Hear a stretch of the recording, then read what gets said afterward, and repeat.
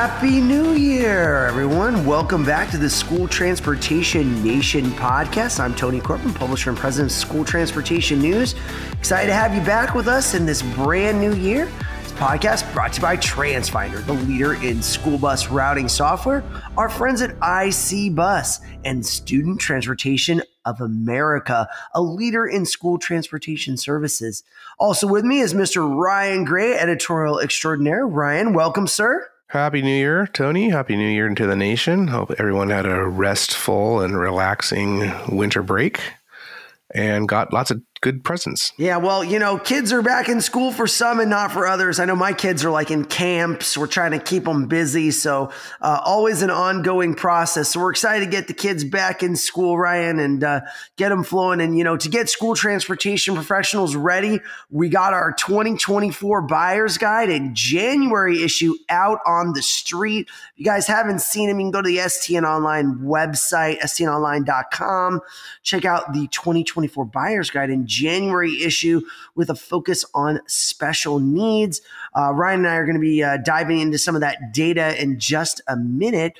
Also, we have a special guest this week, Keith Krueger, the CEO of the Consortium for School Networking, also known as COSN.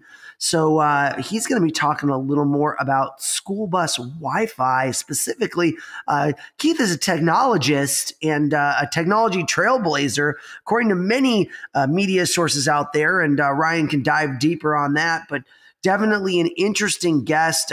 We might see Keith also speaking at STN Expo this summer. So stay tuned for more updates on that as well. So before we dive into some of the details on the Buyer's Guide in January issue, we have a special message from our sponsor. This message is brought to you by Student Transportation of America, a leader in school transportation services. STA operates more than 22,000 vehicles throughout the U.S. and Canada, delivering safe and reliable transportation and fleet services to public and private schools. STA is committed to moving the industry towards a greener future and positively impacting the health of passengers and the planet through their use of electric vehicles, alternative fuels, and other green fleet initiatives. To learn how Student Transportation of America may be able to help your district, visit ridesta.com. That's www.ridesta.com. All right, Ryan, I mean, the always benchmark for industry health is how our OEM friends are doing in terms of manufacturing deliveries. We break down in our 2024 Buyer's Guide the production data of the OEMs, and we knock it down also by fuel type. So it's always interesting to see the trends with EVs as well as propane and natural gas. And then we also look at vehicle type A, as well as broken down by A1, A2, and then, you know, C and D to kind of round it out. So you want to kind of go down the numbers a little bit and break it down for the audience. I know you guys can go to stnonline.com and check out the Buyer's Guide, but it's always good to hear it from the man himself, Mr. Ryan Gray. So Ryan, take it away, man. Yeah. So, you know, we've been talking a lot, obviously, about coming out of COVID, that recession, the supply chain issues, the elongated period to obtain new orders. Some folks are, you know, waiting 12 months, 18 months, sometimes longer to get new bus orders.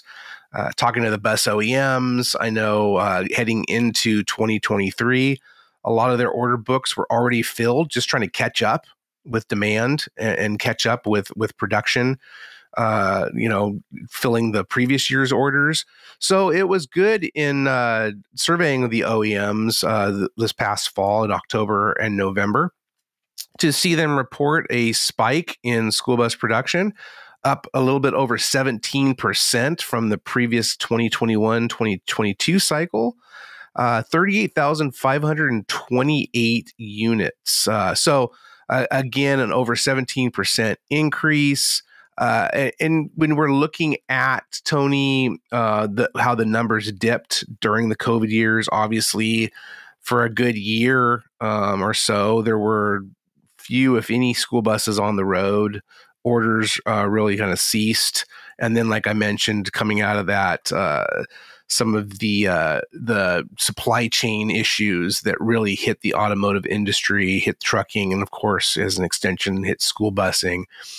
So seeing those numbers bounce back a little bit, That was a good sign. I think that still, this industry historically is behind in its replacements. The funds, what we see, like the current, 5-year, $5 billion EPA Clean School Bus Program, that helps. EPA has been funding school bus retrofits and school bus replacements for a couple decades now, really, if you want to go back to pre 2010. There's a lot of state programs, California really leading the way with all of the ABC alphabet soup funding that they have there. But still the industry, it's always that topic of discussion where, getting replacements, getting new buses into fleets, school districts being able to afford those buses. So again, while the 38,528, that's a good number. Really, the folks that I talk to in the industry say that it needs to be year over year around the 45,000 number. And we haven't seen that for a few years now. The last time it got close to that was 2018, 2019. So just before COVID, with 44,781. The year before that, 44,634. So there was a few years there where we were right in that ballpark. And just as things happen with recessions, and just the general economy, if anything starts to sour, school districts will get eventually impacted by that. We talk a lot about school busing being recession proof, maybe more so than a lot of industries, but inevitably the axe will fall if the property tax revenues that fund school districts dry up a little bit, or there's some shortfalls. We do see some downturns in some school bus production. So again, it's always kind of like chasing the tail. The industry is always trying to find that perfect balance with orders, and certainly the OEMs, they are out there in force. And we've talked a lot about with the manufacturing. A lot of the school bus manufacturers are all right now coming out of Christmas. Some of them had some Christmas breaks. Others at the Type A didn't, because of course we had that United Auto Workers strike last year to contend with too. There's been a shortage of chassis, especially Type A chassis. The van cutaways. But again, there's some positive outlook. Some of the folks I talked to point to continued easing of the supply chain. There's still some pressures out there, but things are going in the right direction. In terms of fuel type, another interesting thing we saw, Tony, was electric surpassed propane for third on the list. So diesel continues to be the most produced. We had 22,970, so just shy of 23,000 units. Gasoline dipped a little bit. It had been around 10, 11,000. It was 9671. And then we had electric coming in at in number 3 position, 2902. Reaching past propane, which was fell to 1814. It had been around 2,500 to 3,000 units, kind of year over year, as a lot of you recall. And some of that is, a lot of it really is based on that Clean School Bus program from the EPA, right? Because so much of it is favoring electric. What we saw, 90%. Give or take, of all the applications that came in both year one rebate, as well as the what we're seeing so far from the competitive applications that ran over last summer. The majority of folks are targeting electric buses, so that certainly attests to that kind of flip flop there. But also too, what we're looking at with propane, Tony, we've talked a lot about this, is there's really, as we head now we're into 2024, there's only one option currently if you're wanting to buy a propane school bus. We're going to see that change in a couple years once Cummins gets its new engine online. But again, folks will be making some purchase decisions. What do they do? So it's interesting to see how these numbers will shake out as we go forward. Yeah, I know looking at the numbers, Ryan, we had kind of prognosticated, and what you're referring to obviously is the PSI engine platform basically being sunsetted on IC and Thomas vehicles, and Bluebird basically having the sole engine provider through Roush CleanTech. So we'll definitely see a shakeup, I think, on the propane numbers next year. And I don't know if that's people moving more to Bluebird as a brand, or is that people holding off and waiting until Cummins is available, which that's an unknown date, right? I think anecdotally people say, oh, it's coming. And then it's like, well, it's not here yet. Eventually it'll be here. And I think we've talked previously that Cummins is focused on their octane product, which is their gas engine, because that supports more of the consumer automotive market, specifically that Dodge Ram, which they provide that engine to. So definitely, they're putting their resources towards getting their main bread and butter engine, the octane, out the door, and then they can shift their mind to other products on the roadmap. But for now, the school bus industry has to kind of wait and see how this plays out. But it will be interesting. And I think there's definitely people on the ESB side that are like, hey, look, electric's not for me. Don't force me to do it.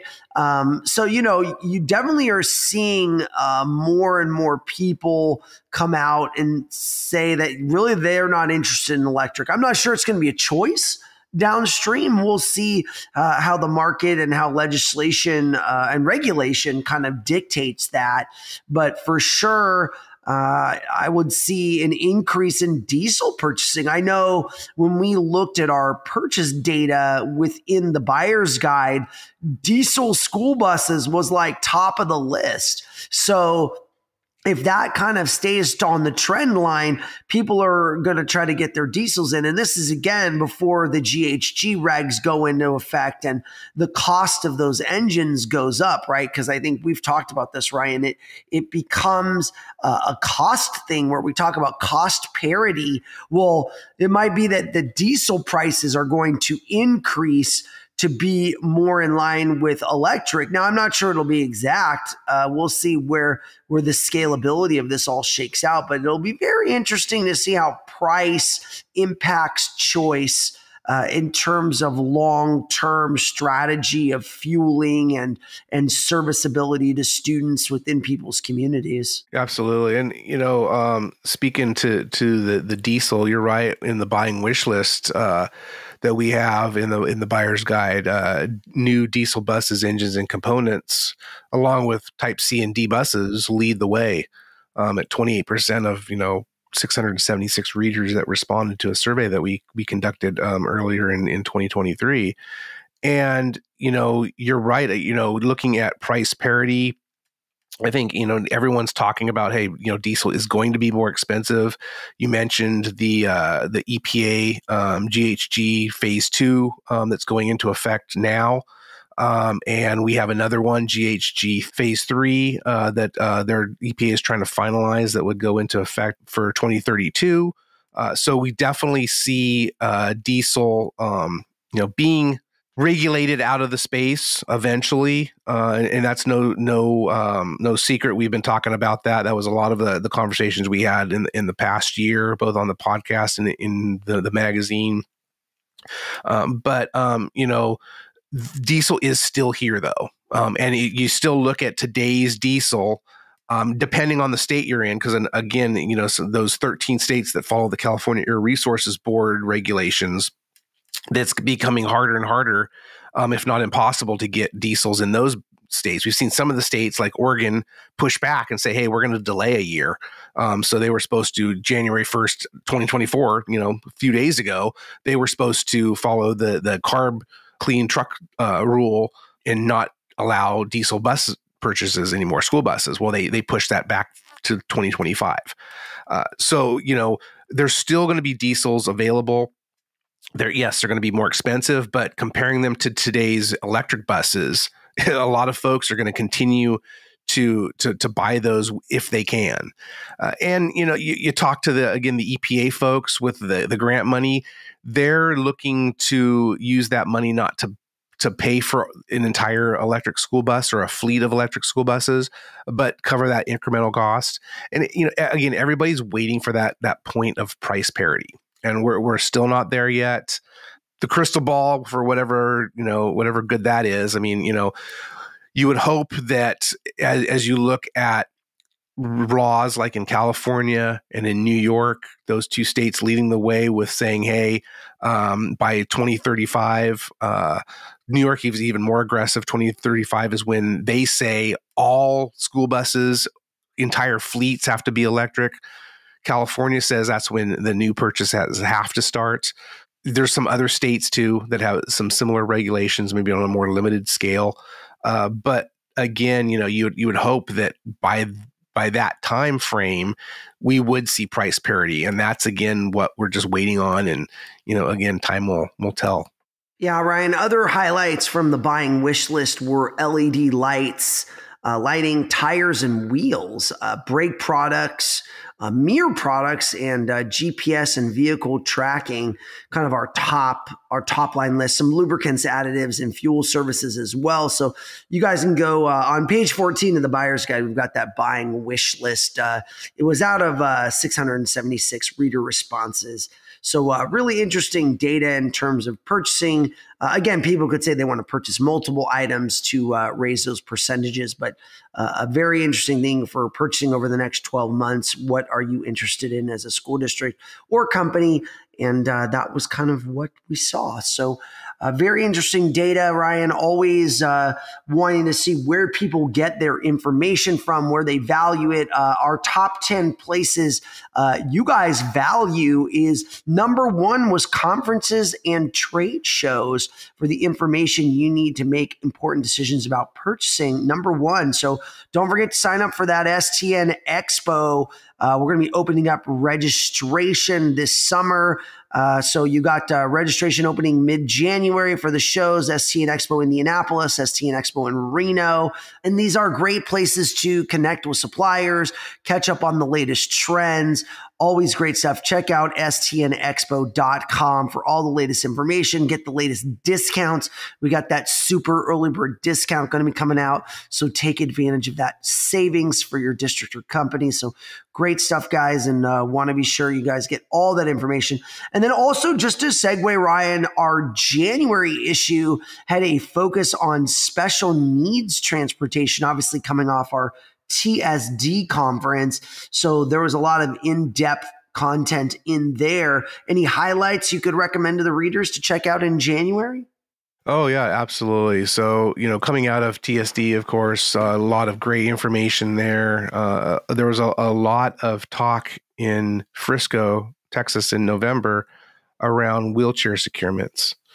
And, we'd written pretty exclusively, I think we talked about this on one of the previous podcasts earlier in 2023, kind of ramping up, talked about some high profile cases that have impacted the industry. One of the most recent last summer where a student was choked to death on her school bus. The aide wasn't paying attention, and it basically came to she did not have a crotch strap in her wheelchair. She slid down, kind of submarined, choked to death. She was not verbal. The aide was wearing ear pods and on her phone, just things that she shouldn't have been doing. Criminally negligent. That's what, she's been arrested and she's going to be tried for manslaughter in this case. But looking at the total securement of the child. And, a lot of times, when these children who ride wheelchairs, according, however their individualized education program is written, the least restrictive environment is always what this industry wants to go toward. So if possible, these children are in wheelchairs. They might need to be in a wheelchair to get to the bus, to get inside the bus. But if possible, this industry trains drivers and aides to try to transport those students to an actual school bus seat. And hopefully they can be, properly restrained in that seat. For those students that cannot be, however, they need to have securement points. Their wheelchair needs to be secured to the actual bus floor and to the bus itself. And so that we have a great article by our Ruth Ashmore, our associate editor, and she's our social media coordinator as well. So she dives into that, talks with some of the leading experts, a lot of the folks that we utilize every year at TSD on both our tenured faculty and our board of advisors. So that's a great article to check out. Also, looking at the rise of vans, we've had several articles over the past year that are looking at aspects of vans. And when we're talking vans, we're talking those GMC Savannas or, those types of vehicles, not type A school buses. A lot of folks refer to type A's as vans. That's one of the nomenclatures, for example, in New York State.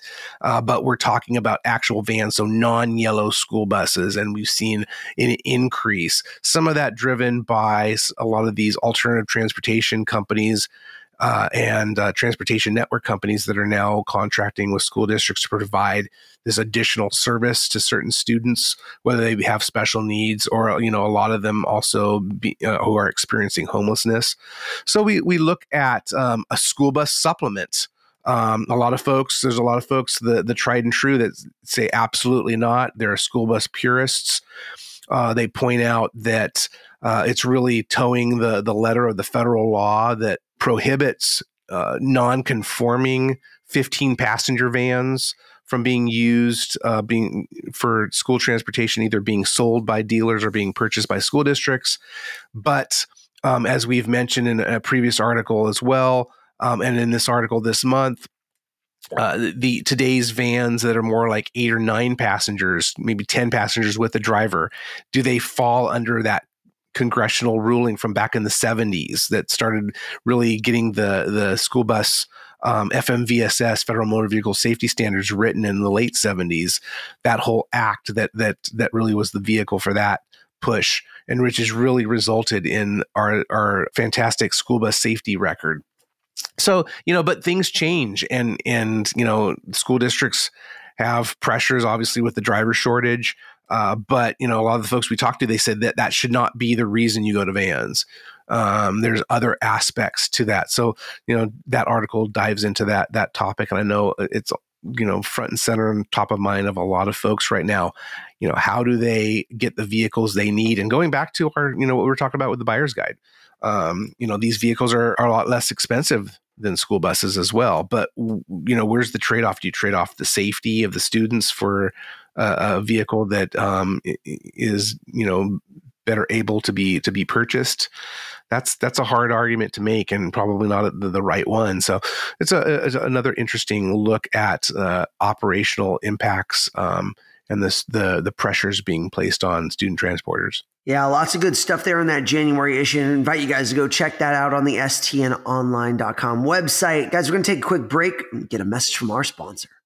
Do you remember a time when you could just cherry pick the best solution to run your school transportation operation?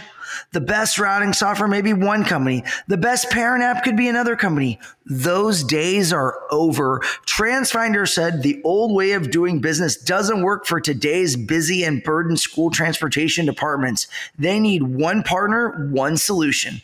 TransFinder has embraced this approach for years now, building award-winning solutions like Route Finder Plus, the driver app Wayfinder, parent app Stop Finder, and inventory management solution Service Finder. They also have field trip management solutions, Trip Finder, and Viewfinder, which provide critical routing information to other stakeholders in the district. Add to this TransFinder's award-winning hardware and industry's best support and service. You have the ingredients that make up one partner, one solution. It's not just a slogan. It's TransFinder's way of doing business. Learn more by emailing getplus@transfinder.com or calling 800-373-3609. That's 800-373-3609. Remember, one partner, one solution. Okay, we're back. Ryan, let's talk. We had a big announcement from the FCC releasing the eligible service list for E-rate for school bus Wi-Fi funding. I know we had discussed this a little bit prior to the new year about the FCC passing E-rate funding for school bus Wi-Fi and really kind of solidifying the school bus as an extension of the classroom. And I wrote my article in the January issue specifically asking that question and describing kind of what were the things and the key elements going on with this particular topic. And, you know, it's always the rub of, oh, are students really going to learn? Are they there to do that? Oh, they have their own devices. Well, you know, a lot of schools provide one-to-one devices, tablets, laptops. You know, it's really up to the student to get access. And a lot of students, as we found, don't have access to Wi-Fi or internet at home. And now that the pandemic's over, you know, that necessarily hasn't changed. So how are we as an industry going to embrace this new ruling from the FCC in terms of allowing Wi-Fi on school buses? Are we going to take advantage of it, of the program, and start giving students the accessibility? Why should school transportation even get involved in the educational process? Why should we be there? Right. I think it becomes a student success story. Like, how do we promote student success? People talk about it all the time. Here is our opportunity to participate in this component of learning outside of a physical building on a school campus. And it definitely could be the case because, you know, the ride times vary for kids. It could be 15 minutes or 50 minutes, but that shouldn't diminish the opportunity for a child to learn. Now, granted, they may use that time to be social, interact with their peers, goof around, but it doesn't mean that's happening every day. So we definitely want to provide as an industry if the funding is there. And again, one of the bigger elements we talked about was the reason people held back on this was because there was not sustained funding. We saw some funding come through during COVID from the FCC to outfit school buses with Wi-Fi, but it wasn't a long-term fix, right? It was a short-term Band-Aid.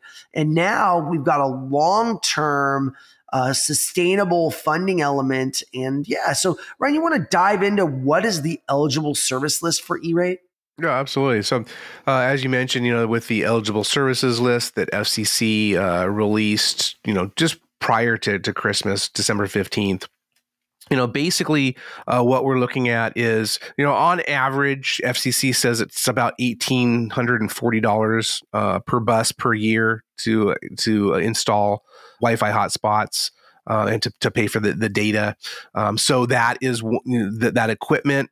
Those data plans, that is acceptable, eligible funding under E-rate. The applications right now need to be being worked on. We have dates coming up in February and March, so you can check out more of the details on stnonline.com, our article. But essentially, you're right, Tony. Here's that I guess you could say in perpetuity, at least as far as we can see down the road, that this money is going to be available to school districts. So we're going to talk with Keith Krueger from COSIN a little bit later. He's really an expert on the E-rate program. And of course, you know, so what we're looking at is now school bus is eligible. What does that mean to student transportation leaders? What do they need to know? A lot of schools obviously should have a lot of prior knowledge of E-rate. So I'm sure there's going to be a lot of sharing of information, and transportation probably will be relying a lot on the libraries and IT departments that are already working with these funds for guidance. And perhaps, you know, some of those we'll see take over some of the actual implementation of these. But so, you know, Keith will kind of give us a little bit of the lay of the land. But one of the interesting things that I saw in this eligible services list announcement was that, you know, the FCC is really targeting educational purposes. So that is the only acceptable use of FCC funded school bus Wi-Fi hotspots. We're looking at home to school.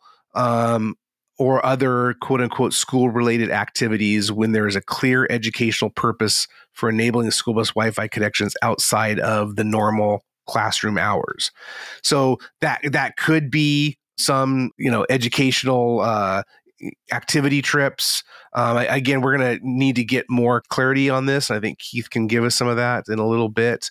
Can school districts use these for sports trips? That's where it's getting pretty dicey. It looks like, no, but we need to this is what the industry is going to be looking to clarify as it goes forward. And what a lot of the folks have told me, and you're right, Tony, you mentioned this, that a lot of the folks that have shied away from the Wi-Fi was because they just didn't see the need to allocate money to that, and they might not have had any money going forward on a long-term basis. The E-rate certainly changes that. So we'll really have to see what the take rate is. In looking at our buying wish list, again, looking back to the buyer's guide, only 13%. So a little bit, farther down the list of those 676 readers said that Wi-Fi or onboard student connectivity was really on their radar. Now, this survey was conducted before FCC, approved school bus Wi-Fi under its eligible funding. Will this change? Again, I hate to sound like a broken record, but time will tell. Yeah, buying trends also based on the funding, Ryan. So I agree with you that because the survey was conducted prior to this information being released, and then, there's still information coming out specifically on what is eligible. What does that mean? What can you buy physically with the funding? And school buses are eligible for Category 1 service. That basically includes equipment like antennas, routers, modems, as well as the associated installation services, software, and data services fees. Mm-hmm. So when you've got all that together, that sounds pretty comprehensive in terms of what the offering is. So really, there's a nominal cost and the benefit is probably very great. And, I think what are the ancillary benefits that school transportation achieves from this? And we talked a lot about this is behavior adjusted. Now, if students are focused on their devices and not necessarily games and stuff, but educational content through all the apps that schools offer, do we see an improvement in student behavior? What are the other unrealized benefits that could potentially come from this? Mm-hmm. So how can we take advantage of it as an industry, as well as furthering education? And I'd be very curious to see if the schools themselves don't think about this as a potential opportunity, because it's never really been part of the educational ecosystem. But with this funding being available, and as you kind of alluded to, other stakeholders in the technology department, in the libraries department, do they see this and say, wow, the school bus can be used for this purpose, and now the FCC is going to support it? Maybe there's more we could do here. So is there an expansion of the educational opportunity here, or learning time? And kind of, as you said, schools are reimbursed based on learning time. Is there more learning time that's occurring on a school bus? And is that actually going to be documented in some way? So be very curious to see if there's other things that come forward in years to come with regards to this kind of game changer. Yeah. And you mentioned games and whatnot, again, the FCC is pretty clear. It says, it expects applicants to implement content and user network restrictions consistent with the restrictions that they place on their building-based broadband network as described in their acceptable use policies. So we know that providers like a Khajiit or a Premier Wireless, they have very robust systems and firewalls. And another interesting aspect of this E-rate announcement really, comes from the Learning Without Limits initiative that FCC Chairwoman Jessica Rosenworcel first proposed last year, and then it became this E-rate eligible funding mechanism. But there's a couple of other aspects to it, and school bus Wi-Fi on the E-rate list is just phase one. So another phase is looking at cybersecurity. And certainly there's a lot of, aspects that we're looking at here in the industry about cybersecurity. Currently, we're working on some articles regarding, a breach that occurred with a company and kind of their response to it in terms of routing and in apps that go out to parents that show school bus location or where their kids get on and off the school bus. Very sensitive information. And how that all kind of interconnects too, because we're talking about broadband, right? We're talking about, regardless if, you have the FCC eligible funding for the educational purposes on the school bus, but you also have a lot of fleets now that are transitioning to Wi-Fi based data or broadband data, in terms of GPS and routing. So while that aspect from an operational standpoint is not funded by FCC, you can see there when you're talking about the entire ecosystem, network security and cybersecurity, that has to be, for everything. So that's going to be another, interesting aspect to see, how that pilot project rolls out by the FCC. And again, Keith hopefully can give us a little bit more insight on that in a little bit. But also too, something you mentioned, Tony, about, piggybacking on my earlier comment about transportation working with IT and libraries.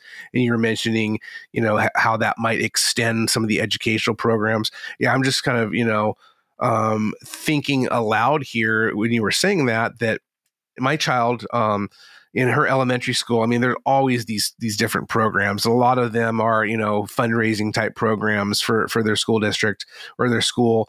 But a lot of them have an educational aspect to them. So I'm just thinking, how number one, libraries might be able to work with transportation to utilize that Wi-Fi network on the school bus to extend some of their reading programs. And then what you were also mentioning with school districts getting, a large amount of their state funding based upon average daily attendance, right? That's really what most of the states, that's their benchmark. Will we see average daily attendance increase tied to school buses where there's Wi-Fi on board, and maybe kids are able to get some of their homework done on the school bus, getting into class where they wouldn't have been able to previously, so they just don't go, maybe because they don't have that project ready. Again, these are the things that we're going to see play out with Wi-Fi. Yeah. Well, Ryan, let's get to your interview with Keith Krueger. But before we do that, take a quick break from our sponsor. Today's tech tip is brought to you by IC Bus. Looking for ways to improve your on-time performance and reduce operating costs? All IC Bus CE Series school buses come standard with a factory-installed telematics device, including a 5-year connectivity subscription. You'll gain access to on-command connection, an industry-leading remote diagnostic solution, providing data that is visible, easy to understand, and actionable. With OCC, your school district will have visibility to vehicle health and performance data at your fingertips, including EV-specific information like state of charge and estimated range. Learn about other standard capabilities of their connected vehicles at icbus.com. That's icbus.com.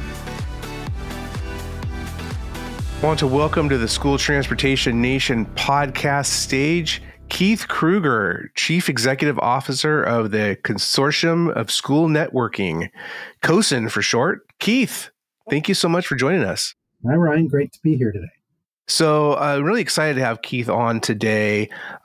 He was part of some of our coverage in the fall when the Federal Communications Commission approved the E-rate funding for school bus Wi-Fi. So COSN plays a big role in school networking, school technology. Keith is one of the foremost experts at school technology. He's a technologist. He's an award-winning influencer in the IT tech K through 12 world. So Keith, I definitely want to pick your brain, and I think our audience wants to hear from you, since you have a lot, and COSN has a lot of experience with E-rate. And so this is a new thing for student transporters all across the nation. But first, I alluded to a little bit of your background. Why don't you tell our listeners more about yourself and your experience? Sure. And Ryan, congratulations on the great coverage of this issue. So COSN is a nonprofit professional association of heads of technology of our school districts. And it's been around for just over 30 years, and I've been running COSN for almost all those 30 years. So my background really is in public policy and building coalitions. So although I run an education technology association, I'm not a technologist per se. But we've been very excited. The E-rate program, I don't know, as you said, a lot of your audience might not be as familiar with it, but it's been the key essential funding for technology of schools and libraries. It started back in the late 1990s, and each year, it's not a grant program. The way it gets funding is when you pay your telecommunications bill, there's those little lines, those fees for universal service. And that one of the things universal service is making sure that schools and libraries are connected to the internet.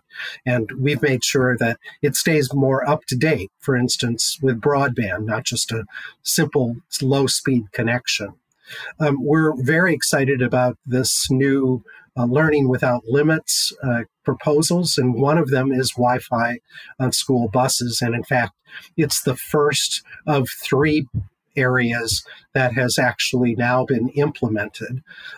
What happens with the E-rate program is school districts determine what they need, and they put out a form 990, which says what they need, and they get bids from the private sector for it. And what they're looking for is a discounted special, the lowest price available for the service that it is. And through the E-rate program, it gets discounted even more based on poverty.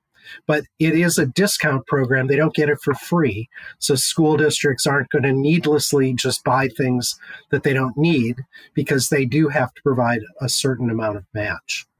The Wi-Fi on buses, we think, is very important. In fact, I would say 5 years ago, we started working with Google. They had learning, I forget what the name of it was now, but it was Wi-Fi on buses. And what we found was there's a lot of potential instructional time where students can do their homework. And not only does it have a benefit for learning, but it also has an impact on behavior. For instance, I'm sure school bus drivers will tell you it's better having the kids look at their screen than fooling around, hitting each other and things like that. So we see a lot of benefits, and the E-rate program, certainly it connects classrooms, but at school it also provides connections in the cafeteria or in hallways where students can continue to do their schoolwork. And so what we're thinking now of the school bus as really being an extension of that classroom. And it really allows them, especially in places where they have long commutes, for students to recapture some of that time and get a head start on their work. And of course, other students, or so many students, have other activities like sports or debate or whatever. And those hours, especially if you live in rural America, can often be very long. And so this is a way to recapture that kind of time. Absolutely. And, it's interesting in looking at this eligible services list that we reported on, and it came out just, December 15th, so less than a month ago, right before Christmas break. So it might have flown under some people's radars, but, I think a lot of the folks in the industry knew it was coming. Yet again, like as I mentioned earlier, and you alluded to, there's not a lot of experience that student transporters have with it per se, but certainly in the larger school districts, there are others that do, and you obviously libraries. I think we talked before we started recording about the role that IT departments could play. Before we start kind of looking at what the E-rate program will cover and won't cover, let's talk a little bit about the relationship that the kind of the inter school district relationship that maybe transporters need to have or be aware of. You mentioned, going out to bid, and there's some forms that are going to be due. I think the one form's due next month in February, and other one's due in March. So kind of like that application period, I guess. And you said it's not a grant program per se, but talk a little bit about for the neophyte transporter who has never worked with E-rate before. What's kind of their next step? Well, probably if school bus companies are working with the transportation department, they also may not know about the E-rate program, but it's highly likely that someone in the district, probably the technology department, have been applying for E-rate for years and years. In fact, 99.9% of school districts do receive E-rate funding. So someone in the school district does that. Some school districts use E-rate consultants to help them with their application, especially if they're a larger district. And because, it's a federal program, so there is complexity to it. I would think that school bus companies will want to learn more about that. And one of the first steps they might want to do is go to what's called the E-rate Productivity Center, or EPC. It's the main portal where all forms and applications are filed.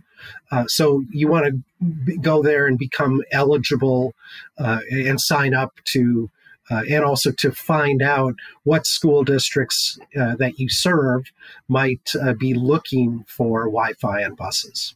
Okay.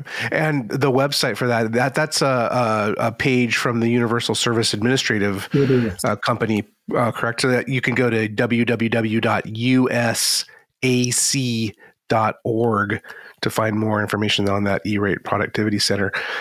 But Keith, I wanted to talk a little bit about, again, what's eligible and what's not. And you mentioned, the consulting services. And one of the things that I was looking at, and correct me if I'm wrong, but in the ESL, so what's being funded in FCC says on average, it's about $1,840 per school bus per year to outfit it with Wi-Fi hotspots. Give or take again. But so the funding is really covering the equipment in the installation. So we're talking about antennas, modems, yes. And the service. And the service, the data, right? Yeah. But some of the consulting you mentioned, because you said, some of the larger districts, obviously, if they have 1,500 buses or more, you're really going to need an expert to help you go through the weeds, if you will. But some of those consulting services are not eligible. Is that correct? I think that's right. And how they get paid exactly, it would depend on the consultant, I guess. Gotcha. Okay. So in terms of, again, extension of the classroom, you hit it. And that's a really big, a big thing for this industry. Folks have been talking about school bus as an extension of the classroom for a decade or more. I've been covering this industry for a couple decades now, and I remember that phrase. But just recently, we've seen the feds and certainly state governments talking about that. We're seeing that extension of the classroom more in legislation that's being introduced or passed in states regarding student transportation operations. Now that we have the federal government, the federal government has been talking about school bus as an extension of the classroom. Like we've seen it with the EPA Clean School Bus program, the 5-year, $5 billion for both electric and basically propane school buses. But now that we have the FCC basically really, codify it, I guess, if you will, school bus as an extension of the classroom. And I think there's a real equity aspect to why we think this is so important, because we have largely all classrooms in the United States connected to broadband, but when students go outside of class. And, you might say, well, does it really matter? Because, after the pandemic, yes, it was critical when students were at home. Home connectivity was critical, but now they're back at school. So we've actually been doing some research we did last year looking at access to the school network, and more bandwidth and connectivity happens outside of the school than at school.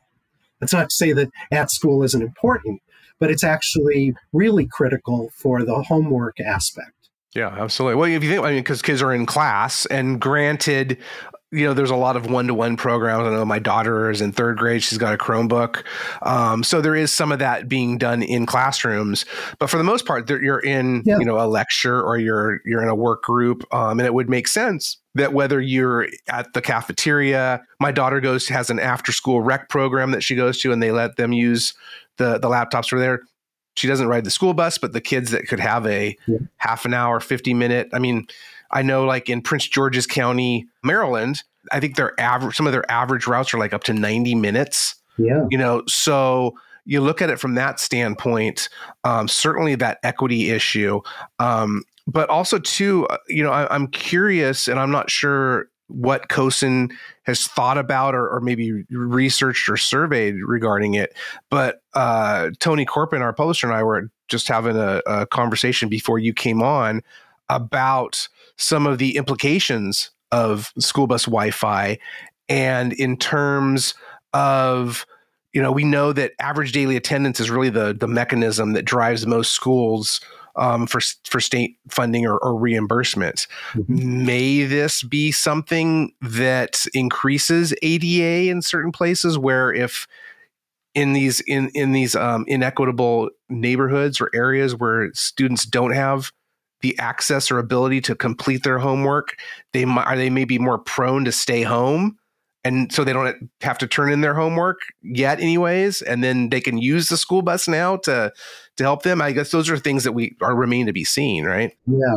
Well, I think one of the more interesting things is you're in Southern California, and down in the Palm Springs area, in one of the high poverty districts of Coachella, a number of years ago, they put Wi-Fi. They were one of the first districts to put Wi-Fi on buses. But the interesting thing they did the next year is they started parking those buses at night in, for instance, trailer park communities that were unconnected. And they used that all night. Now, I will say that the FCC in this particular said, it's only doing reasonable instructional times, and they might consider that in the future and look at it. So they're not going to pay for 24-hour coverage in a community on a bus. But that doesn't mean that a school district couldn't do it on their own. Couldn't say we're going to from 6 p.m. to midnight going to provide connectivity with the school bus. And does it really matter where you park the bus? Exactly. Yeah. Does it matter where the bus driver picks it up in the morning? Absolutely. And we've talked with districts. I know there's a district in Farmington, New Mexico, that has implemented school bus Wi-Fi several years ago, and they just made it an SOP, going forward. I don't even believe they applied for any of the emergency connectivity funds, because their superintendent just decided this is the right thing to do. Yeah. We have we're a rural district, and this is what we're going to do. And they just worked it into their budget. Yeah, there are a lot of different strategies. There's no one solution that solves the homework gap or this digital equity strategy. But in our latest survey, and I don't have it right in front of me, but I think it was something like 15% of school districts said that they were already doing Wi-Fi on buses. I think what the FCC decision on E-rate means that a lot more school districts will be doing it and wanting it. I think they're likely to be selective, as you already pointed out. You have to have a long enough commute in order to make it worthwhile. But many places do, highly urban ones and also highly rural ones. Absolutely. And one of the things that I found interesting too in reading the ESL was it appeared that, definitely the onus is on educational activity. Mm-hmm. So I think that there's some gray area there that you might even be able to give us a definitive answer on this. But from my reading, my kind of layman's reading, novice reading of it, is that there could be some usage in certain extracurricular activity trips if, again, there's that educational purpose, but something traditionally that we have seen used like for sports trips or a band trip where folks, it might be an hour and a half, or they might be crossing state lines in some areas to go to a competition, that might not be covered. So again, I think that this is an evolving program. I think it is an evolving thing, but you can definitely see the value to the student if they can stay connected when they're competing in a sport or an activity. Absolutely. Absolutely. And before I let you go, I have to ask you to, because I know I referred to it's your own bio, Keith. I was reading off Coast and you were kind of trying to take a step. I'm not really a technologist, but I think, you have spoken, on several continents about school technology and interconnectivity. I'm curious, obviously, we've been talking about Wi-Fi, but there's so much technology out there that is, pervasive throughout society. And we're certainly seeing it not only in the school campuses, but on school buses. You have Wi-Fi, you have emerging, 5G is here, but, will really emerge and just, become pervasive across society. Is there 6G coming? We have AI.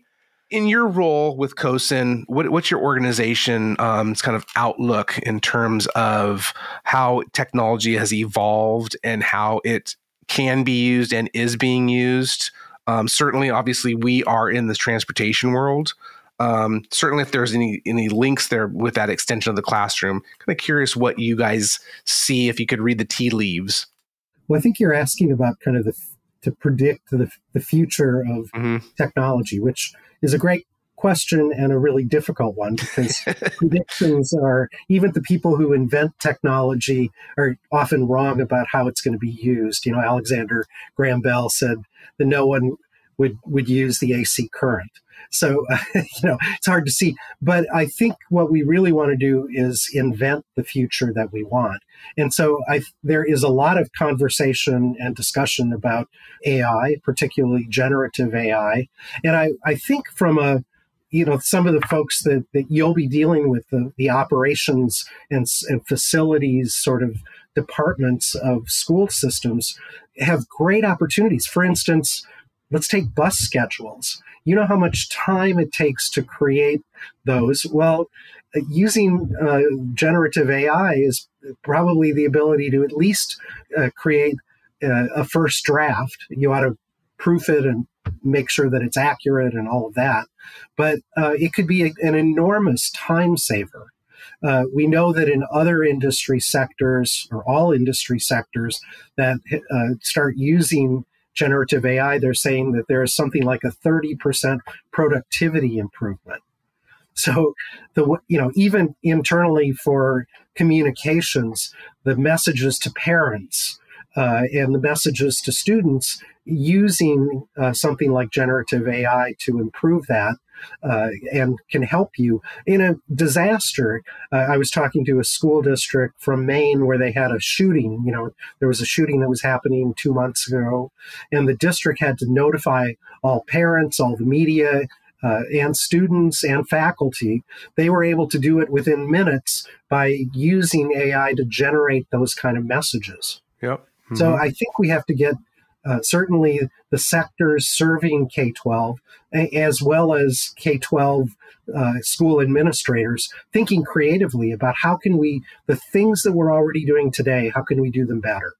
Absolutely. Yeah. And you're absolutely right. And I know that there's a lot of AI already. We're kind of just scratching the surface of it, but we're seeing it in routing. We're seeing it in video. We're seeing it obviously in the apps that tell parents where their kids are, where the bus is, and where they got on and off. You're mentioning Alexander Graham Bell, and I'm going to murder the saying, but there's one that's semi-famous that goes something along the lines of that we grossly overestimate what's possible, but yet then we grossly underestimate what actually happens.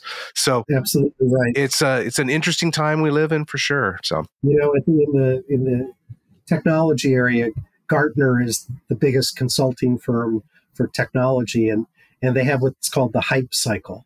And I was just at their annual conference, and they said that AI in K-12 was at the absolute peak of the hype.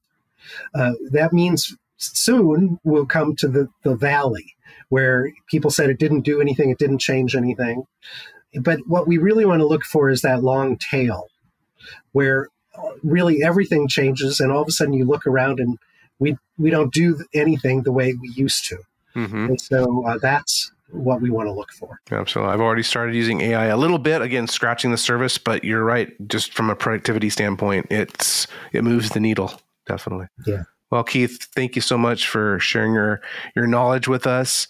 Look forward to continuing conversations with you as we watch certainly the world of E-rate and school bus Wi-Fi evolve. Great. Nice talking to you, Ryan. Have a great week. Ryan, great conversation with Keith today. Appreciate you jumping on, talking with me a little bit about all the great things we got going on at STN. We got that buyer's guide in January issue. Go check that out on stnonline.com.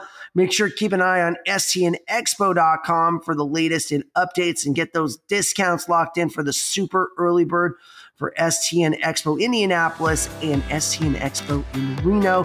Special thanks to our sponsors today, TransFinder, IC Bus, and Student Transportation of America. Guys, don't forget to visit stnonline.com for all the latest news and analysis on the school transportation industry. We've got you covered too. We got questions, we got answers. Email info@stnmedia.com. We'll be happy to tackle some questions that you might have for us. So please send those in. We're going to be doing more reader question answers on future podcasts here in 2024. Don't forget Apple Podcasts, Spotify, wherever you listen to Pods Nation.